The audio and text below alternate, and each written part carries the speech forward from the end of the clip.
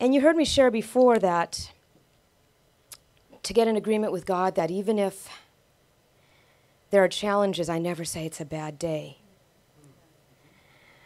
But in reality, it was a challenging week. And I woke up really burdened the other day. And so I called my prayer partner, Nina. And I said, can we talk and pray? And we did.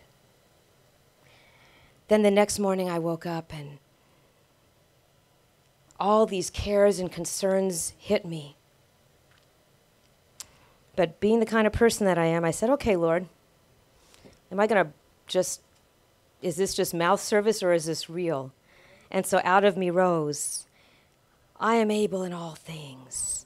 The power in the Messiah has empowered me. But we are not of the quitting kind.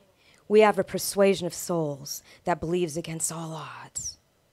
You will keep me in shalom, shalom, because my mind is stayed on you. And immediately after I said that, God spoke to me this phrase. And he said, and he was talking to me, but I'll share it with all of us.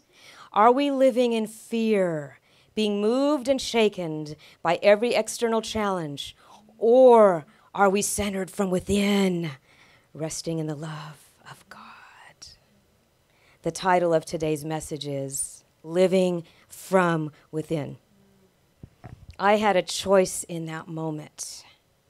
But what was in me rose out of me. That's why I encourage y'all to meditate on those verses or whatever God's speaking to your heart.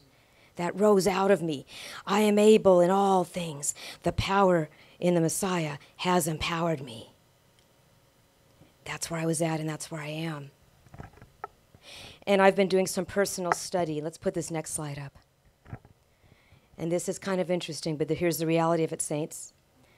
Every thought, word, and action is based on love or fear, nothing else. Say that with me. Every thought, word, and action is based on love or fear, nothing else. Nothing else. Do you know our brains express only two basic emotions? What we just said, love or fear. From these two, all other emotions are experienced. Fear weakens and disables and shakes us. When we live in fear, we react instead of responding appropriately. But love strengthens, love empowers. When we love, we are reflecting who God is within us and our true selves. See, God doesn't just have love. God is love. And because God is love, we are love. Think about that for a second. Francois Dutoit, in his book, God Believes in You, we had a great time with that study. It was amazing. We took a long time. In chapter 8, he talks about, it's a chapter talking about love dispelling fear, and he says this, your life can be inspired by love or ruled by fear. And he says, fear is not a force itself. It is merely the unawareness of love. Did you know that? Before I go on, I want to share something that I read this week. And I thought, wow. There was this man who's made it his quest to walk in love. And a burglar comes in his house. And when he sees the burglar's about to run away, and he goes, no, stop, stay here a second. Let's talk. And the burglar looks at him like, oh, okay. This is a true story.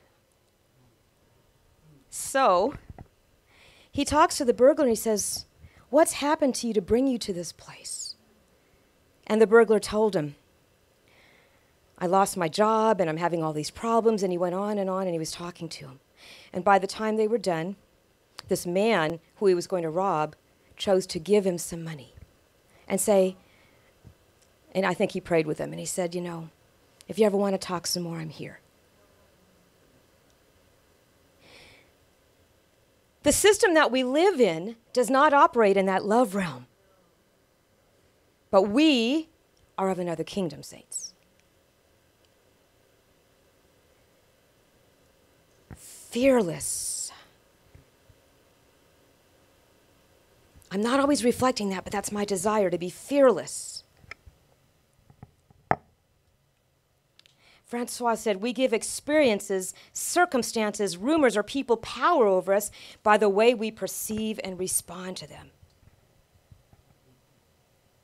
Now, there's nothing wrong if someone chose to call the police and do all the legal and lawful things. Please, I'm not saying that. I'm saying in the moment, this person was led by the Spirit of God to say, stop. And there was a genuine encounter with the love of God for that man. Didn't Jesus say, turn the other cheek? That's what this person did. He was going to rob him, and the owner of the home said, here, I want to give you this. I think someone in our own congregation once, there was someone, I remember this, I don't want to say who it is now, but it was cute. There was someone who was passing through, they were in their complex, and I think they fed them. They fed them. And I thought, wow. Wow. Every thought, word, and action is based on love or fear, nothing else. Well, where are we living from? If we are love and God's within us and He's love, isn't that the place we should be living from? But sometimes we're afraid of the reaction of others, and that may stop us. And that's so egoistic. But I want to share a story. This is so fun. There's an author named Liberty Savard, and she wrote this book called Breaking the Power. And she said when she was younger, in her youth, she was kind of a rough character. But then when she gave her heart to God, she was just so excited. And she wanted to bless her parents by giving her parents a 50th anniversary party, okay? So she prayed and she said, Lord, I want to be a light to all the people around because, you know, they haven't seen me for so long and I just want them to see you, okay? She thought it would be great to show her family and friends how she had become an amazing woman of God. Okay, so here's what happens. She lived an hour away from the party. She got ready in plenty of time. One last spray to her hair to set it, and she would be off. Except she grabbed bug spray from under her sink instead of the hairspray. Quickly, she showered again. There's no time to do her hair now. She hopped in her car, and it wasn't long before she realized that the car was overheating. She turned off the air conditioner, but still something was wrong. She had to keep adding transmission fluid every few miles. She got to the party a little late, frizzy hair, oily hands, and a red face. So she decided she'd take a few moments to freshen up. Well, there was another problem. In the heat, her large jar of face cream had exploded all over everything in her overnight bag, including her makeup, her hairbrush, and her hairspray, which were all covered now in white goop. So what do you think she did? Well, her only option, she felt, was to go out and enjoy the party. There was nothing else she could do. She determined to have a great time and laugh anyway. Later, she told God that she had covered the day with prayer, and it felt like everything had gone wrong. She wanted to make such a good impression. But she felt God tell her this: most of your family and friends remember how angry you used to be. They may never hear your testimony, but they saw living proof today of my power to change a life by the way you handle this situation with humor and grace. Now, I thought that was powerful. She had a choice. She could allow fear of what others would think of her and what she looked like to stop her from going to the party, to stop her from being a blessing. But she chose love. She loved God so much. She loved these people so much. She wanted them to see what God had done. She chose to live from within, her true, authentic self. Since we at Oasis believe in keeping it real, I'm going to share about myself this week. Y'all know that DJ and I go to our ICFM meetings, which are the meetings with our friends, Tim and Marsha Greenwood. And I had it on my fridge for the longest. Talk about fear. About a year ago, I shared some nutritional tips with them, and they loved them, and it was wonderful. Now, a year later, because of some changes in my body, I'm 10 pounds heavier. And would you believe I almost didn't go because I thought, oh, what are they going to think? Here I am, the nutrition coach. How can I go when I've gained 10 pounds? And suddenly I was going down an egoistic, fear-based path. And I didn't tell anyone, except when I read this, God said to share it with y'all, because maybe that'll encourage you guys. Because pastors are people too. And I kept looking at that fridge, and I thought, no, I've got to go. This isn't about me. When I go, I get to receive. I get to hug people who I love. I get to fellowship with my brothers and sisters. And you know what? I went in faith. And even though me and myself gained 10 pounds, which we're working on, and no one's going to throw me out going, oh, look at you, right? It's just in my head. I'm just the same size, just a tad bigger. Regardless, it doesn't matter. But I got to fellowship. And one of the people asked me, they said, oh, you've done a seminar for us before. We'd like to have you come again. I'm like, and then I had to laugh inside, go, wow. What if I gave in to fear? What if I gave into that egoistic self that was so self-centered, all about me? And the person who ministered was a joy. I loved his spirit. He's a pastor in Azusa with a little congregation. He loves God. He loves people. He was ministering some really awesome things on leadership. He's just a blessing. And I'm like, and then I got to sow into him, and I got to hug people. And then one of the greatest things happened. There's a couple there. He's a really big, tall guy. And I had shared a request. I was asking them to stand with us at Oasis because we're standing August because we're just always standing financially thanking God for what he's doing.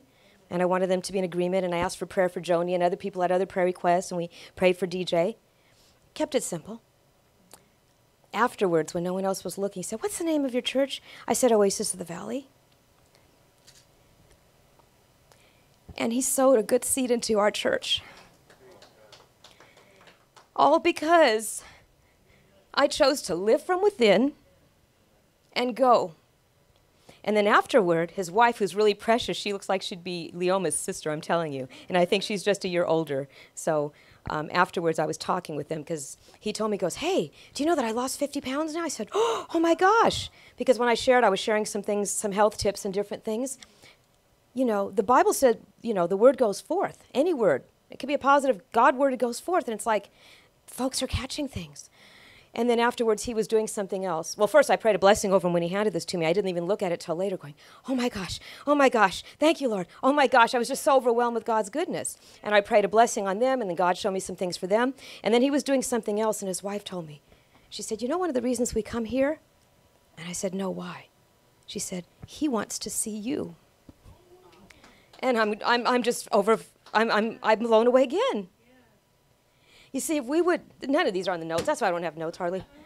When we would just get out of ourselves and our self-centeredness and our egoistic way and say, God, it's all about you, as we sung. I give everything to you. We sung that.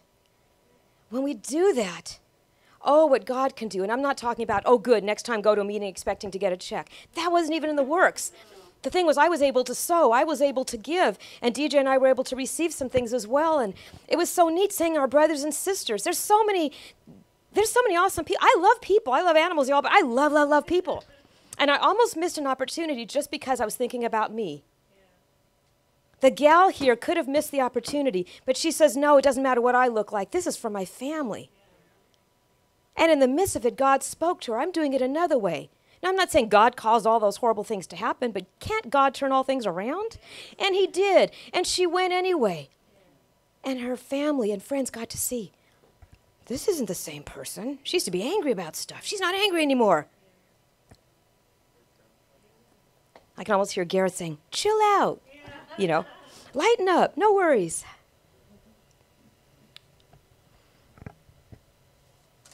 But see, we could get shaken. Years ago, I had talked about being shaken. Fear causes us to be shaken, whether it's something we're afraid of externally out there or how people will think about us or what they will say. Well, what did Paul say? Put up this next slide, please. Okay, he's in prison. Now, folks could have been thinking whatever they've been thinking, but look how Francois in the Mirror Study Bible translated this. This is Paul talking. The fact that I'm in prison does not in the least diminish my awareness of my in Christness.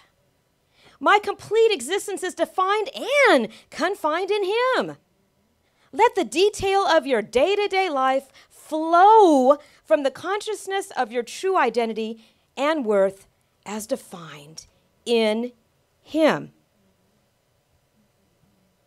Now, if you don't know what your worth is, get a hold of Dr. John's Awesome Beyond Awesome Beyond Awesome Beyond Awesome ministry last week, where we see clearly the prodigal son as a representation of the Father and how he really feels, and then God's not beating him up and He's not beating us up. Zephaniah 3:17 in the Amplified says, "The Lord your God in the midst of you." Other translations say, "in the middle of you," which I really like. "In the middle of you is a mighty one, a Savior who saves." That word means saves, He delivers, He does it all, amen? "He will rejoice over you with joy. He will rest in silent satisfaction. And in His love, He will be silent and make no mention of past sins or even recall them. He will exult over you with singing." God's not condemning us or shaming us or blaming us or anything else, and yet we do that to ourselves, or we think other people are going to do us, and we already put on them how they're going to think about us. And no one even looked at me and said, "Oh, it looks like, Karen, you've gained 10 pounds. You can't be a nutrition coach anymore." No one did that. I have to be honest, okay? And yes, I'm working on things, and it's not just about 10 pounds, about gaining muscle and gaining health, so whatever. The point is, though, we put these things on ourselves. We don't socialize. We don't share our faith, whether it's in a practical way or telling them Jesus loves them. Some folks are afraid to even pray over their meal in public. Just love God. Just reflect Him. Just be real. Just live from within. That's what we're talking about today. We are in Him, He is in us. Acts 17:28 says, "In Him we live and move and have our being." And it goes on and says, we are His offspring. We are His children. So He's in us and we're in Him. He is love, we are love. Our true nature is love and not fear. So fear is really foreign to us. And yet we slip into it so easy. And I say we because I told you what I just did, right? And here's something else He told me on Saturday morning. He says, "You see, when we rest in His love, then we experience peace that passes understanding, because the realm of the Spirit supersedes the realm of the flesh. In that place of peace, we hear without static, and we find clarity and direction." You see, recently I told you, I believe there's a real connection when it talks about the fruit of the Spirit. Love, joy, peace, long-suffering, and it goes on. So what happened to this gal? She chose love. She was at peace. She was experiencing joy. And not that we're sitting there making this little slot, okay, now I'm in love, now I'm in joy. No, I just believe that when we are in our real identity of love, then the rest of it just flows out naturally. Paul was the one who went through beyond challenges, and he's the one who says, nothing can separate us from God's love. Nothing. That may have been his meditation because of all the stuff he was going through. Who knows? It wasn't like he walked on water all the time. Peter did for a little bit, but look at this verse again, because this is the only slide I got for y'all. Read it with me. "The fact that I am in prison does not in the least diminish my awareness of my in Christness. My complete existence is defined and confined in Him. Let the detail of your day-to-day life flow from the consciousness of your true identity and worth as defined in Him." When we're in that place of love, then we can experience that peace I just said. And in Colossians 3:15, it talks about that peace being the umpire of our soul. Another translation says that's where Christ gives settle to all questionings in our heart. So it doesn't mean we have all the answers always, but if we're living from within, actually it does, forgive me, Lord, we have all the answers, we just don't know them yet. We're living from within, and if we are settled in that peace, and we're settled in that love, and we're settled in that rest, resting in God's love for us, then the answers will manifest. John 14:27, Jesus gave His disciples peace, He said, but not as the world gives. The world's peace is based upon everything being perfect. I don't know about you, but my life is fluid. It's not always perfect. And in the midst of this fluidity, we have a choice to make. Are we in faith and love? Are we in fear? Andrew, put that other slide back up again. I just want that to just remain there the rest of the time. The second one. Not like I have so many today. But if we would realize that, because DJ used to always tell me this. He used to say, where's that fear coming from? I'd say, oh, it's not fear, it's just this. Boy, was I in denial. So now, consciously being aware of this, okay, Lord, where's that coming from? Am I moving in love, or am I taking on this identity of fear that's not me anymore? And that's what we need to ask ourselves.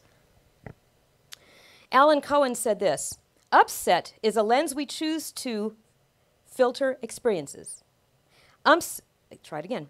Upset is a lens we choose to filter experiences. We participate in what disturbs us. The ego's world is built on grievances, so it can and will use every little thing it sees as grounds for grievance. It believes that whining is winning while it's really losing. So we have the choice to make, don't we? And he says this, he continues on. Ultimately, there is only one real miracle. The shift and awareness from the tyranny of fear to the healing presence of love. Now, isn't that powerful? I thought it was so simple. I mean, I think we knew this years ago, and then it's like we knew it was love, and then folks kept handing us rules, and now we're carrying all this other stuff that it's not. And if we would get back to the basics, we'll just do the other stuff out of just flowing with God. We'll just do it. Praise God. The New Mirror Bible is out, by the way, and he now has Revelation in it. But I want to read one verse to you, and I'm sure I shared this before, but I love this verse about God's love. If you ever want to one day I think I told you I was just sitting there, and I distracted myself in a good way, and I just began to read 1 John, and I couldn't put it down because it's all about God's love. Verses 16 through 19. 1 John 4. And thus we have come to know and believe the love God has unveiled within us. We're talking about living from within. God is love. Love is who God is.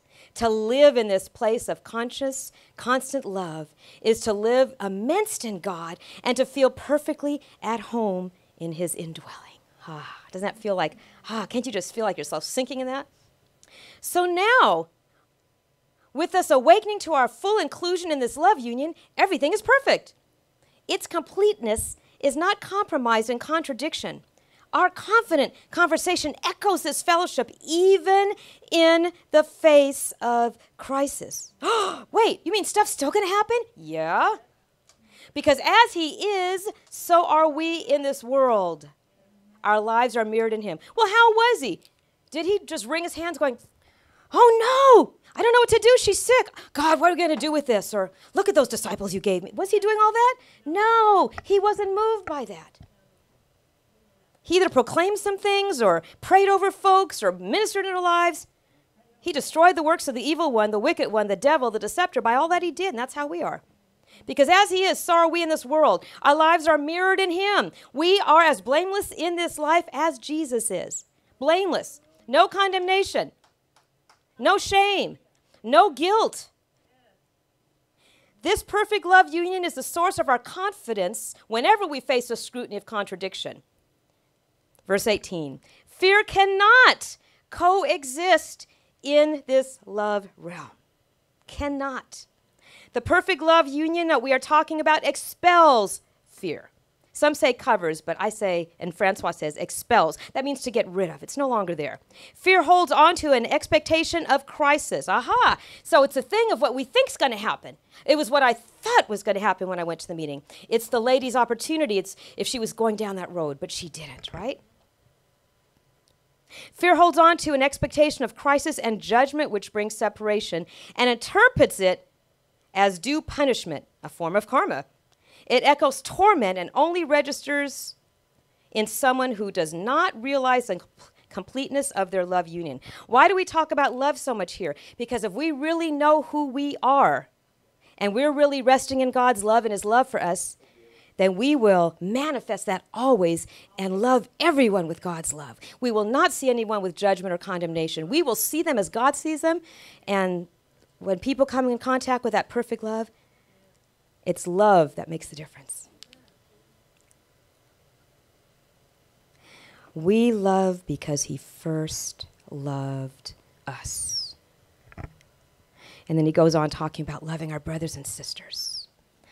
So every thought, word, and action is based on love or fear. Every. So I want to challenge you today, as God challenged me, and ask yourself, say, self, am I living in fear? Being moved and shaken by every external challenge? Or am I centered from within, resting in the love of God?